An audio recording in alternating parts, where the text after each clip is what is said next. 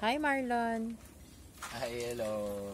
So, anong magiging topic natin for today? I think it's much better if we're going to have something like how to take care of your seedlings after you have sown them. Kasi most of the video tutorials na nakikita natin sa YouTube is walang sinasabi na kung paano alagaan after sowing.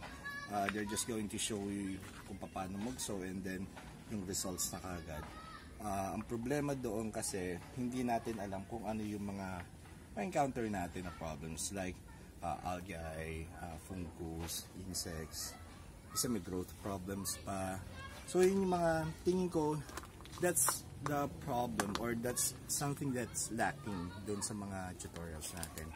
And total na bigyan na natin yung instructions, yung 3 easy steps plus yung sanitation or sterilization. So what happens next? Tingin ko yun ang pinaka makakatulong sa mga gustong matutong mag-seeds. Okay, so ano ang dapat na gawin? Okay, well anyway, let's start muna dito. Ito yung section A, section B namin. Ibang section nandoon sa labas. For the first month, doon dapat magsimula yung general check-up ninyo. Okay, kasi ang check-up is much better kung after the first month. First to second week kasi ang germination eh. Third week, mag-a-adjust na yan. Fourth week, continuous na yung yung growth niya. On the first month rin, it's also good to apply kung ano man kailangan i-apply like fertilizers or ano. So ang purpose ko for the general checkup is to check the progress, whether it's bad or it's good. Basta progress of what's happening to the seedlings, yun ang mahalaga, number one. That's the main purpose. The second one is I have to look for problems. These are the problems that growers actually experience sa pagsiseeds. Okay, so first, ang number one tinitignan ko is yung fungus. If there's fungus, okay, we have to do something about it. I'm going to look for one, ha? Okay. So this is a good example. Kasi fungus is the number one reason why seedlings die. For example, ito, fungus. And yung katabi niya, may algae na. Ito yung fungus. Ito yung algae. Mabubuhay pa ba yung mga yan? Yes. Troubleshooting nito, kapag may nakita kayong fungus, you have to take it off doon sa enclosure niya from the plastic. So, in this case, tatanggalin ko siya. I-open ko na siya totally. Okay, lalagyan ko na siya. And then, you have to spray fungicides here. It's a must. Or else, mas madaming mamamatay. Ano yan eh, continuous yung fungus. So, magmumultiply yung spores. Kapag hindi nagapan yung magkakaroon problem. So you really have to apply fungicides. And then, you have to let it dry. Air dry. You have to air dry it. Okay? No sun exposure definitely because it's going to dehydrate the seedlings. Apply watering only after the week as well. Kasi you have to kill the fungus first. And ang fungus nagtatribe yan sa mga moist na environment. That's why you have to keep it dry. Another thing that I look for is algae. This one. Actually, ang algae, it is just okay. It won't hurt your seedlings kung hindi pa siya well, unlike nito, in-engulf niya kasi once the algae has engulfed the seedlings, that's the time na magkakaroon kayo ng problem kasi hindi nagkakaroon ng hindi nagkakaroon ng photosynthesis yung seedlings mo, namamatay. And then later on, what's happening is nagkakaroon na rin siya ng fungus. So ang kumakain nung dapat nakainin ng plant ay yung mismong algae. Yun yung based on my experience and from my observation.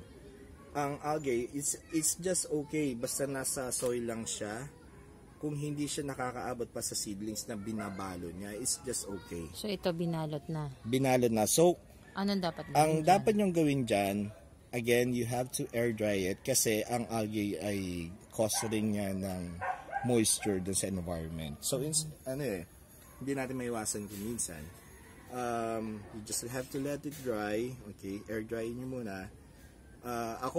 I spray fungicides na rin as a prevention. Okay. And then watering would resume about within 2 weeks. Okay. Pero wag yung within the first week ha. Pwedeng before ng second or third week is okay.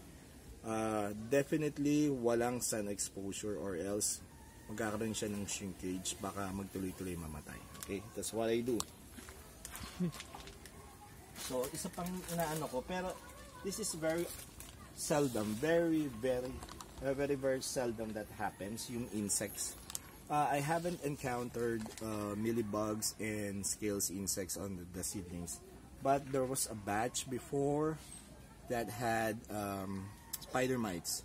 So I had to buy miticides for that one.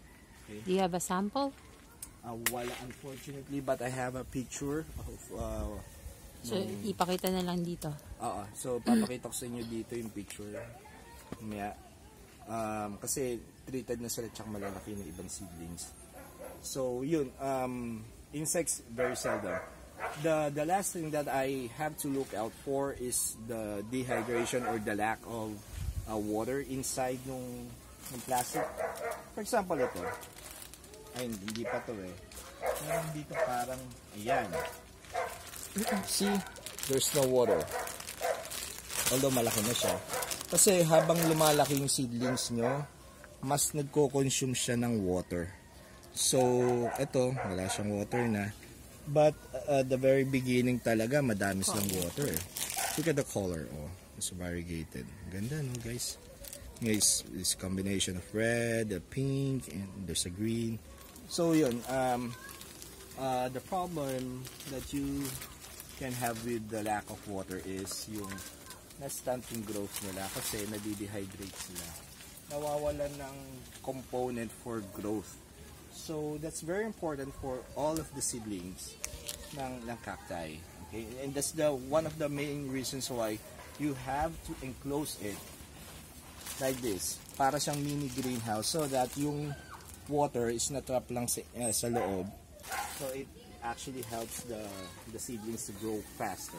Yung application of fertilizers can be done kapag 1 month na siya. So you have to open this one, you have to spray fertilizers. It can help, although note lang ha, kung yung orientation ng pot ninyo is yung chemical sterilization, meron na kasing fertilizer yun eh. So application of fertilizers should be about 2 to 3 months. Okay? Pero kung wala, yung basic lang, first month pwede ka na mag-apply as hanggat may nakita kang, kapag may nakita ka kagad kulay green, is already okay. Can you show us that one? One? No, the other one. This one? Yan. Okay. So this, wow! So this one. So hindi pala yan. Yung meron nakalagay na kung ano yung in-apply mo. Di ba meron ka dyan yung Dithane? Dithane ba o Dithane? Dithane daw eh. Ditoy. Well, yun nga. And also, kapag mag-apply kayo mga Dithane, lagyan ng mark kasi kung hindi... Ayan. Like this one. Yan. Para at least, alam niyo na... May Dithane siya, may fertilizer siya noong 9/20/2019. Noong 2019. Okay. So, tapos siya ay sino noong July. July 12. Batch A. This is the batch A. Madami kasing batches yan eh. Pero ito, this are the section. So, same sila na application or ng treatment ko. Ano yung kulay na to? Ano siya? For example, ito, ang isa pa palang tinitignan ko is yung growth. So, okay. Tapos na tayo sa pagtingin ko sa mga sakit-sakit. And that's the time na ang titignan ko naman ay yung, di ba sinabi ko na sa fertilizers? Okay. Kung may insecticides, applyan nyo na insecticides yung kailangan. So ito, kinain na siya ng... Oo, so I'm just going to let it dry. Mas madali ito kasi yung... kaya dry na tong yes, kaya plastic, dry na, oo. Para mamatay na rin. So may mark dito, oh. So ayan, makikita nyo guys. Kanya mawawala. Minsan, I spray them first. Spray talaga yung medyo malakas ng konti para matanggal yung algae. It helps so sometimes. This was engulfed before by algae. Ayun, tingnan mga algae. So trinit ko na siya. You just have to let it dry. One more thing, you have to observe for the growth rate. Kasi, for example, ang growth rate, mahalaga yan. Because if the growth rate is slow, relative doon sa date ng pag-sow, halimbawa, July, sinow ko siya, ang liit-liit niya pa, then there's a problem and you have to solve it. Parang, sabihin na natin ganito. So this is just in January. Tama yung growth rate niya. January 11. November pala. November 3, 2019. So, okay yung growth rate niya. In 2 months, medyo maganda yung size niya.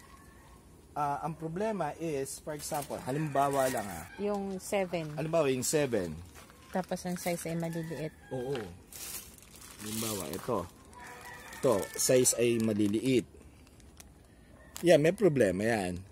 Stunted yung growth. Something's wrong. You have to find out the reason kung bakit. Ngayon, ginagawa ko dyan, inilalayo ko muna siya, inilalabas ko muna siya, and then, ina-applyan ko siya ng, ina-applyan ko siya ng fertilizers na rin. Medyo aggressive na yung pag-apply ko ng fertilizer. There are 3 fertilizers that I give them. Application is usually twice a month na. Doon ako nag-observe. So, it's just very easy. Now, for example, itong maganda, ito. Kailangan mo rin i-check ang growth rate kasi how are you supposed to know kung pwede nang ilabas yung yung seedlings mo or hindi. Katulad niya, ang laki-laki na. So, yan, kahit na kailan ko lang siya sinow, yung July lang siya. Kasi, di ba ang sabi ko, 8 months hanggang 12 months ang pag-stay niya sa 7/24/2019. So that's roughly about mga 6 months or 7 months. So less than 8. Pero pwede mo na siyang ilabas because of the size. That's why you have to check for the growth rate para malaman mo rin kung ano yung mga pwede mo nang ilabas din sa hindi. For example, a good example is ito, hindi din kasi walang date Although ito batch 8 babagsak na. Ay, tingnan mo, bumabaksak na. You see? Siguro naman, pwede na itaas na. Anong date siya, sino?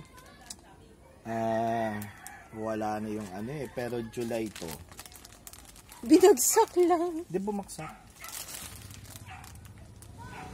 Si Mickey, July 2019. Mabilis. And there's a variegation. So you see guys, that's very very important. That's why I've been telling you. So what are you going to do with that? You're going to? You have to replant. So paano ako nagre-replant? There are a lot of ways kung paano mag-replant. Pero tignan natin. Yan, katulad niyan guys. Inililipat ko lang siya dyan. Compact sila usually. Mga agua dulce na hybrids yan. LB2178 hybrids. So inililipat ko lang siya. Okay. And ito then, yung iba. Yan yung mga maliliit. Bagong transfer lang yan. Okay. Yung iba ito. So yung iba astrophyte. Yung iba nakababad. Oo. Kasi minsan, ito yung sinasabi sa inyo kapag nadi-dehydrate sila. Katulad nito, nadi-dehydrate sila, half of the pot, half died. Ito yung sinasabi sa inyo, kapag nag-stunt yung growth nila, namamatay. So what happened here, nag-stunt, nag-dehydrate to, ito nakasurvive. This one, mga agua dulce, mga yan Just like this one, guys, Look. Sa kalahati lang din. Sa kalahati na lang. Pero this one has survived. Itong ano nila. This one too, oh. 1/4 na lang. Oh, 1/4 na lang. So, parang ang tagal na nila nakababad dyan. Buti hindi sila nagrarat, no?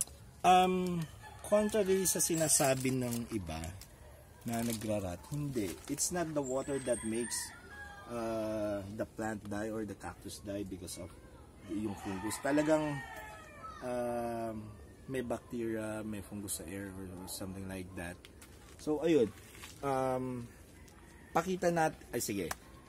Mas maganda niyan.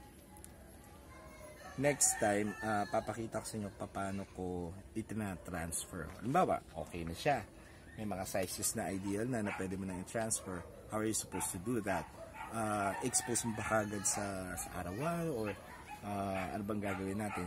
Okay, so ngayon, I was talking about yung how are you going to transfer yung seedlings na pwede na yung may actual size na siyang maganda into a planter box like this one. I haven't seen this planter box for a very long time. Hindi ko pa siya na-inspect. And I left this one for about 6 months na. Anong katagal? 6 months. So, let's see kung anong meron na dito sa loob. Kikita kayo may grass na. Let's see kung hindi ko alam kung anong meron. Pero let's see. We're going to have an unwrapping. Tagal ko na hindi ko nakikita. Wow, dami. Ang lalaki nila. Oh, this one is variegated. Let me see. Wow, ang dami na niya. How small nga natin sila. Mas maliit lang. Ang dami. Lalaki na nila. Ito naman pinakalit ata. Ito, ganda ng kulay. Oh. Which one? This one, oh. Hindi. Ganda yung patterns niya. Dami. Ang lalaki na nila.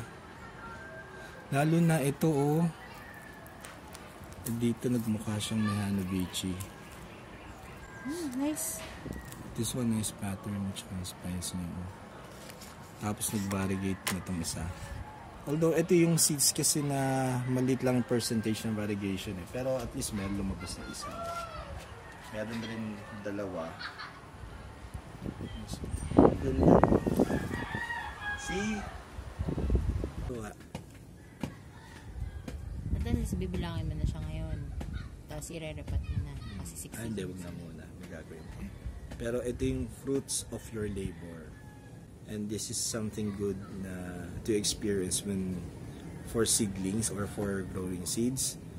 A lot of people are telling me, oh, it's so long, it takes a lot of time for you to grow seeds, for you to grow cactus from seeds. Oh, definitely. But kapag nakita mo naman na ganyan, the satisfaction, the excitement, hindi mo mababayaran eh. It cannot be tantamount to any amount of money or masaya siya. And this is the satisfaction I find in propagating cactus through seeds. Kahit matagal siya, okay lang. I can see a lot of variations here. Ang dami. And ito isa to sa mga bagay na hindi mo makikita kung nagko-collect ka lang ng mga matured na ano. Iba pa rin sa seeds. There's a lot of surprises na makikita mo sa seeds. Okay guys, so para walang dayaan, ganito. Hulaan ninyo kung ilan silang lahat. Okay? And that's going to be our game for our next video. Okay? Sa episode 4. Hulaan nyo kung ilan. And then we are going to have a raffle for those who are going to guess it right. So yun, makikita yung daming ganda. Oh. Kakatuwa na. Ay, o nga pala guys, if you have any questions, just put it on the comment section below. And if you have any suggestions, kung meron kayong gustong topic, let's say mga insects or millibugs or whatever, fungicides, fertilizers, let's try to answer that one. We're going to do our best. I hope to see you guys on our next episode. So sana nandoon kayo, and thank you so much for all of those na nakikinig, for all of those who have supported our channel and who have watched. Thank you so much. We can't thank you enough. Rest assured that we are going to have a lot of videos in coming days, coming weeks. And I'm going to teach you guys everything I know because in this channel, all of the basic things, all of the basic knowledge about cactus and succulents, dito natin sinashare yun. Dito lang. So I hope to see you guys. If you haven't been subscribed, mag-subscribe na kayo so that you won't miss the juicy item. Okay? And hit the notification icon too. Okay? See you again.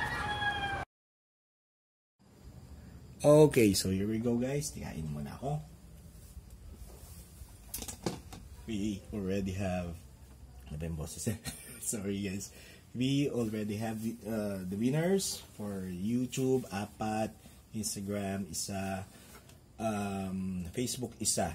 And then guys, yung mga sumali na hindi nanalo, we are going to have a raffle for all of you guys for joining kasi ang gaganda lahat ng sagot nyo. Now guys, sa YouTube, Jan Miranda is okay. Si Christine Joy Bravo, si Ma'am Christine, napakaganda ng mga sinasabi niya. You should check her comments too, napakaganda, lalo na yun sa labeling and regular monitoring. And iyan pa naman ang topic natin ngayon. It's very good. So, tingnan nyo sa kanya. Okay. Si Miss Sheila, ganda rin ang sinasabi niya sa mga, tignan nyo. Put this in, ganda about fungicides, pati kung paano maglinis ng mga pots, kailangan daw malinis na malinis, tapos dapat madaming, may mga holes daw yung pots. Okay siya, pasahin nyo rin, okay siya. So isa siya sa pangalawang winner natin. Second, si Gymnos Manila, binabase niya sa experience niya, pero same lang kami ng sinasabi. The steps, maring meron siyang ibang steps na inaano, pero still the same. The whole process is still the same. Then, teka lang, may tricycle, maingay guys. Kikita niyo ba ako? Maingay, pasensya na kayo. Raw talaga yung video natin. Anyway, si Gymnos Manila, ganda ng sagot niya. Based on experience, so dapat guys, basahin nyo rin yung sinasabi niya. Si Ma'am Nympha, napaka-detalyado ng sinasabi niya. Yung sa microwave, sa oven. Okay.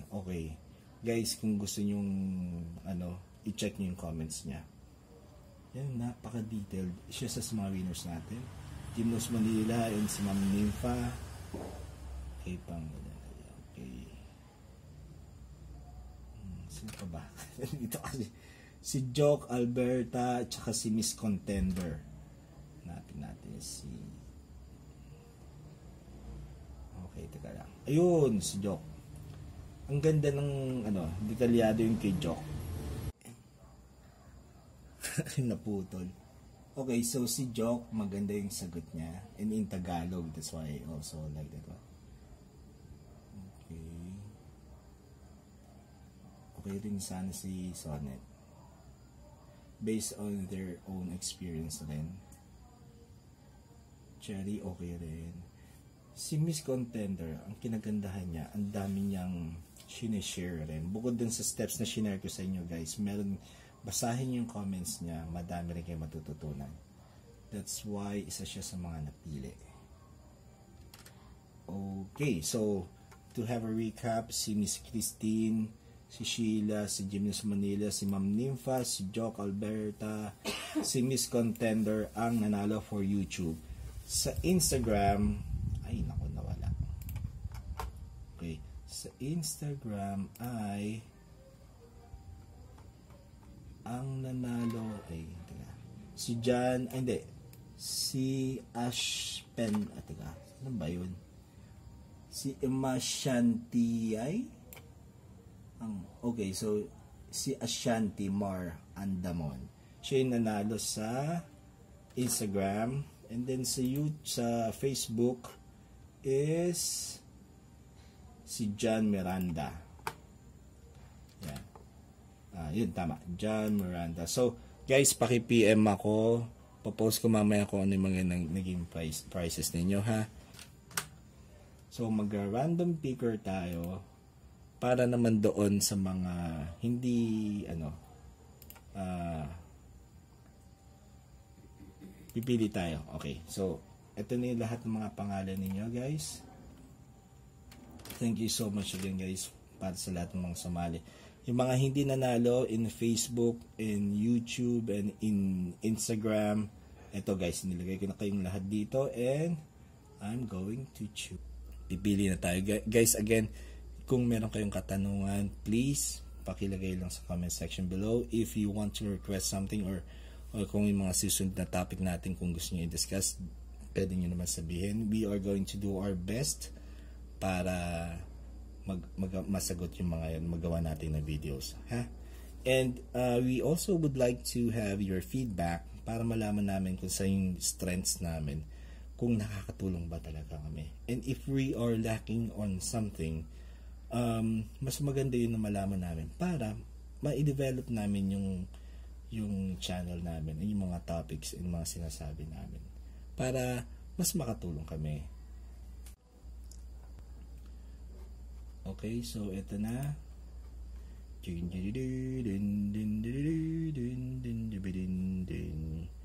Sharani Monge. Saan ko siya nakuha? Sharani Monge. Teka. Oops, no, not here. Sharani. Ay.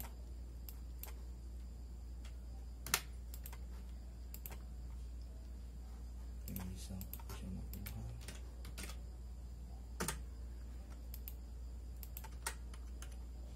Oops, in here.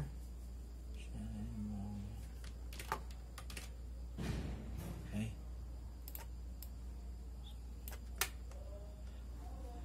Ay, sa Facebook siya. Sa Facebook. Ayun. Sa Facebook nakita ko na siya. Hey, Sharani, thank you so much. Nanalo ka. Ayan ba yan? Sorry.